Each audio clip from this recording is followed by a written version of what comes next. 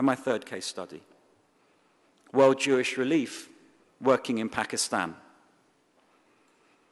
Following the devastating earthquake in 2005, World Jewish Relief began to work with a Muslim partner in Pakistan called Human Aid Focus, implementing a major development program in the immediate aftermath of the earthquake, such as providing temporary shelters and so on.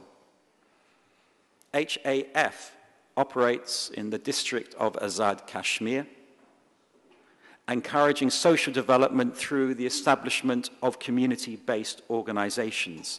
At the time of the earthquake, it was decided that the Jewish partner in this humanitarian aid support should be transparent, despite some concerns that humanitarian aid had been refused elsewhere because it was of Jewish origin. In Pakistan, the source of the aid was welcomed and provoked a new interest in Judaism amongst people who knew little or nothing about the religion. As a result, World Jewish Relief's involvement has led to an unexpected celebration of cross-communal cooperation at grassroots as well as senior levels. There have been talks about formalizing education about Judaism in the Kashmir area, for example, and initiating interfaith dialogue. World Jewish Relief's involvement in earthquake relief assisted in dispelling myths about Judaism in a region where radicalization poses a genuine threat to inter-religious understanding. There are 3 lessons from this case study. The benefit of transparent support. Collaboration between faith-based humanitarian aid organizations furthers interreligious and cross-cultural understanding, and positive grassroots relations in one region can be an unexpected but valuable byproduct of the humanitarian relief effort. So how can we improve the effectiveness of faith-based humanitarian aid organizations in an interfaith context? Firstly, all faith-based humanitarian aid organizations should be made aware of the value of collaboration. I would recommend that each major faith-based organization appoints an interfaith worker whose role is to work with different faith communities to develop interfaith collaboration. And this actually is applicable also to the secular sector. We should increase the number of collaborative projects on the ground, reach out to local religious leaders and their communal organizations, generate trust and confidence in areas where the organization works. I would like to see more partnerships on the ground, particularly between faith-based organizations founded on shared goals. Thirdly, we need to establish advisory groups with representatives from different faith communities. When an organization is working in an area with communities of different religions, it would be helpful to have access to advice pulled from experience and knowledge of these religious communities. We need to provide faith literacy educational programs designed for staff working in faith-based organizations. Staff in offices in one part of the world would benefit from courses about another part of the world, focusing not only on similarities but differences and practices of different faith communities. With many shared goals, principles, and regions where development work is undertaken, I would also propose the establishment of a network between organizations. Perhaps each organization can offer an internship to another and pool expertise.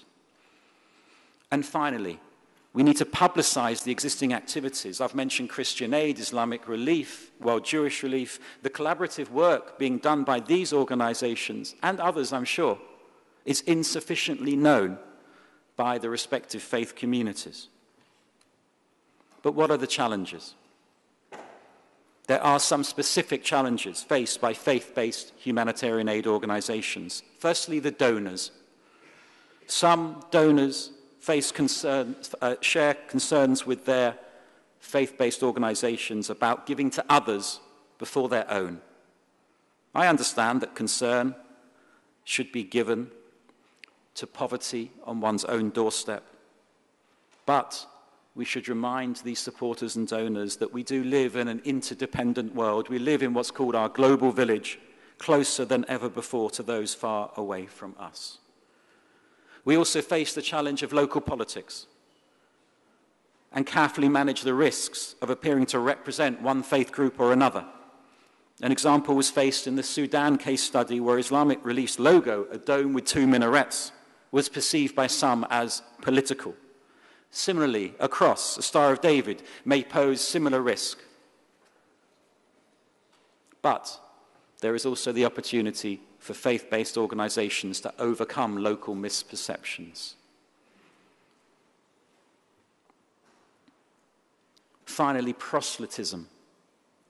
The baggage of historical memory, such as a history of persecution or forward conversion, may linger in a faith's community's collective memory, leading to suspicion towards another faith-based organization. It should be made clear that a faith organization is not proselytizing, but rather seeks to provide aid to people in their need. As the Christian Aid website states, we believe that all people are created equal, with inherent dignity and infinite worth.